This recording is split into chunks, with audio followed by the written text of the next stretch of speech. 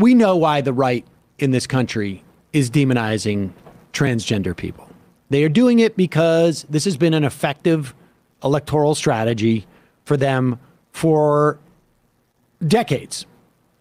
And it was an effective electoral strategy for George W. Bush to make it about gay marriage in 2004. Republicans put, I think it was 5 or 6 state constitutional amendments on the ballot in 2004 election as a way of driving the evangelicals out to vote for them.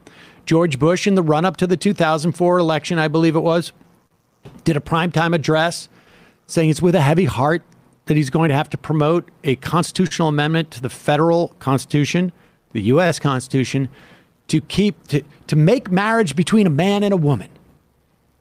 And when that all fell apart during the Obama administration, and I don't think people understand how quickly that flipped. I also don't think that people, the Supreme Court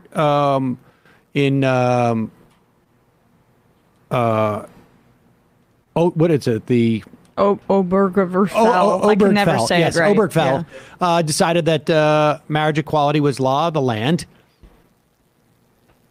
Suddenly people realized, like after people, men and women were getting married, that cats and dogs are not raining from the skies. That it is not turning everybody gay. And it's just people being able to get married. The right needed something new, and they tried it in the UK with this trans stuff. Well, it started almost like, with during the Obama administration with bathrooms. And, yes. And so it's been growing, and the UK certainly has been immensely successful. The TERF movement there was a galvanizing force for the right, and it got, a lot of... Let's be careful when we say TERF, because there are some people who apparently take issue with the idea that they're radical feminists. There is, before we get to that quadrant, let's just say with the full-on electoral agenda of the right wing is to demonize trans people, and to understand that you have thousands of kids who are depressed, who are committing suicide, who are experiencing suicidal ideation, who are living unfulfilled lives because of the stigma within society.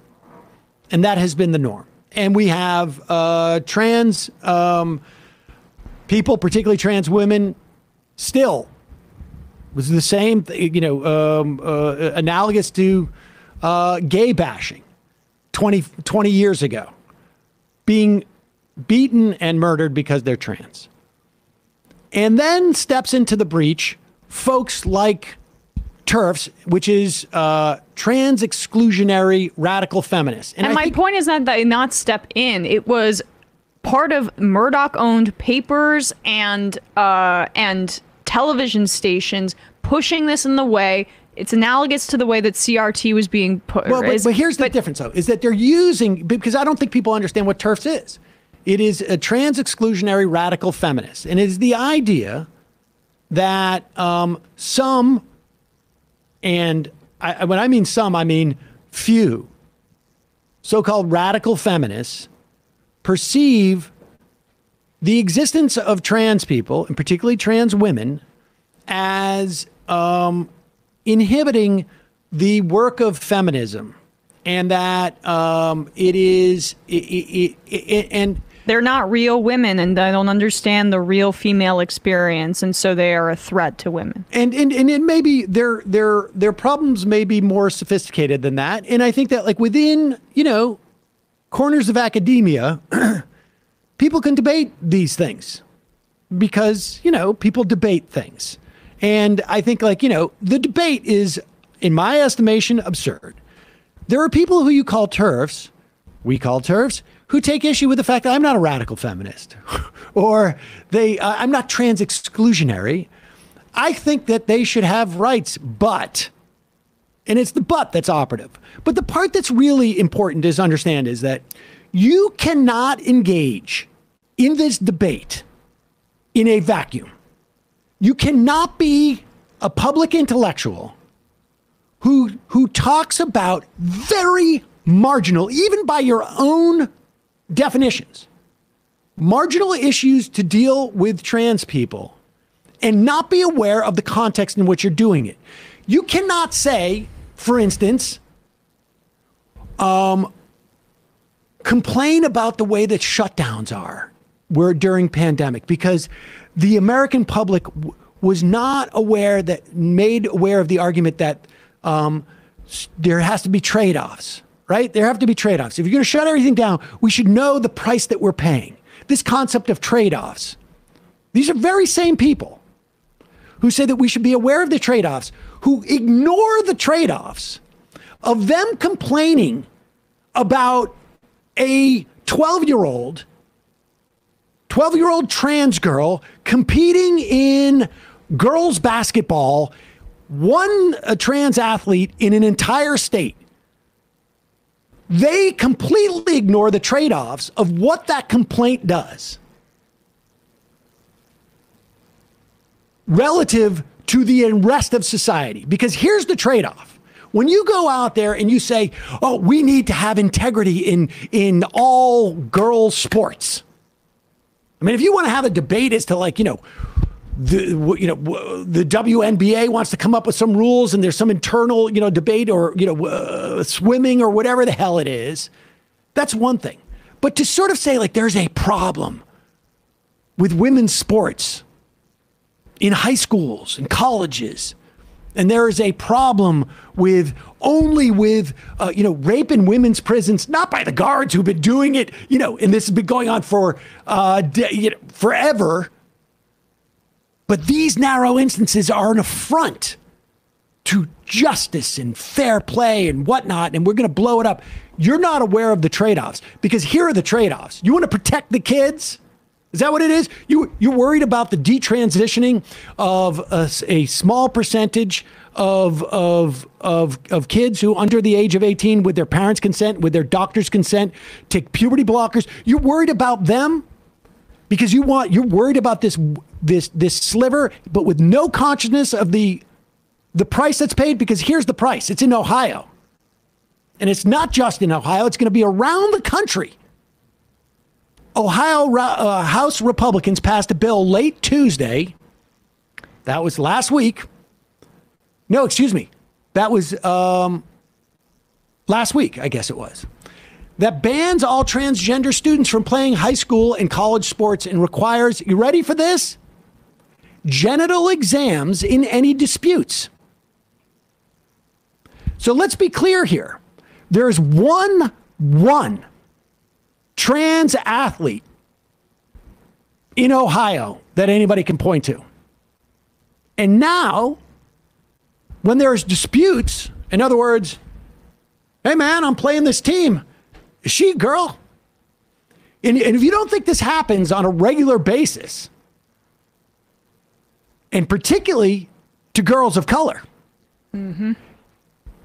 Representative voted on House Bill 151 on the first day of Pride Month. This measure goes to the Senate after lawmakers return from their summer recess. If the bill becomes law, it would take precedence over all other current policies by high school and college sports associations.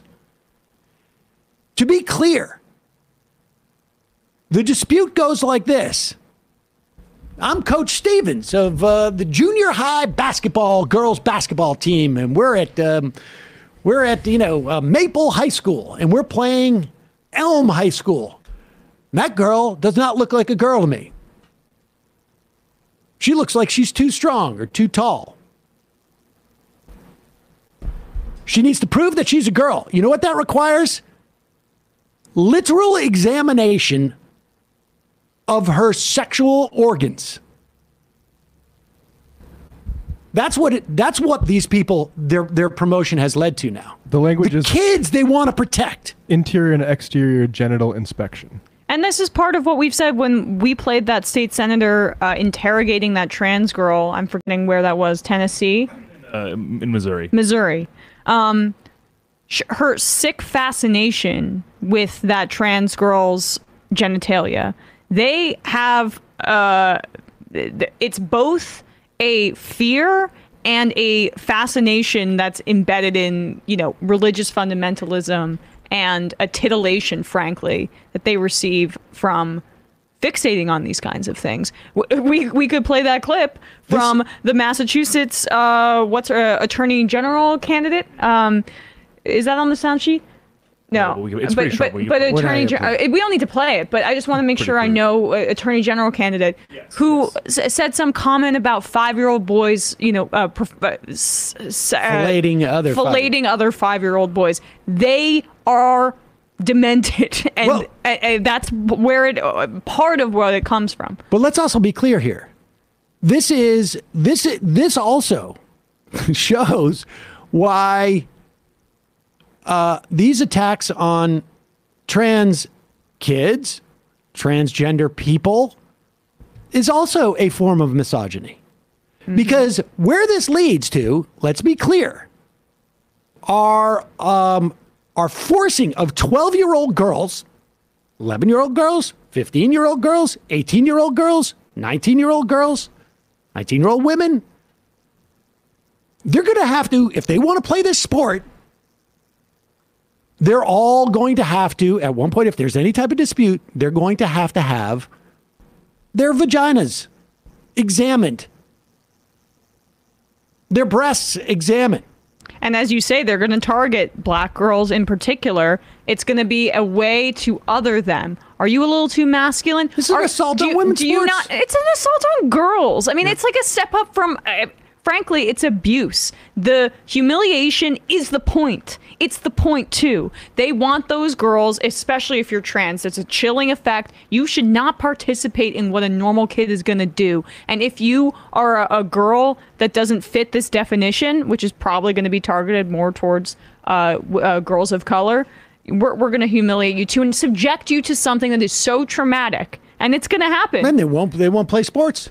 And I can't wait for the one or two of these so-called radical feminists who are trans exclusionary to go like, oh, I never knew it was going to go to here. This is going to be like that Sam Harris moment where we realize it's like, oh, wait, why are my followers all Trump people? And one or two of them is going to do it. I guarantee you. At one point, and maybe 6 months after like 4 more states pass these laws. But that's what's coming. They're not stopping. This is the first step.